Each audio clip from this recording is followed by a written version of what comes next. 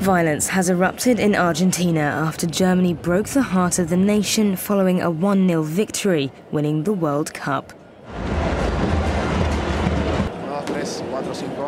Chaotic scenes broke out after supporters saw their country lose, ending what was Argentina's best World Cup run for 24 years.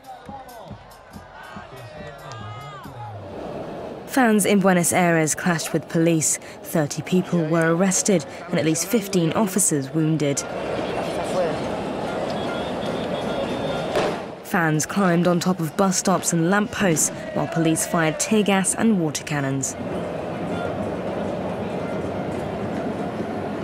Germany have won the World Cup for a 4th time and have become the first European team to win in the Americas. But Argentina last won the World Cup in 1986 when they beat West Germany in the final.